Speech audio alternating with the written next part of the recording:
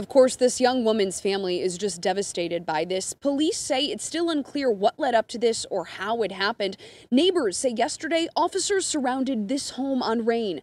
Then they say they saw a young man taken away in handcuffs. Kira Seymour, a vibrant young woman and proud mother to 6-week-old Layla, taken too soon. We spoke with the 17-year-old's mother by phone, who tells us Kira was visiting her 17-year-old boyfriend and the father to her baby on Rain, just off of 9 Mile yesterday. According to Eastpointe police, an adult in the home reported hearing a gunshot, but no arguing. First responders arrived and found Kira fatally shot. We spoke with several neighbors who recall seeing her at the home often. One neighbor, who didn't want to go on camera, said she too heard what sounded like a gunshot. Kira's mother says she's shocked by this.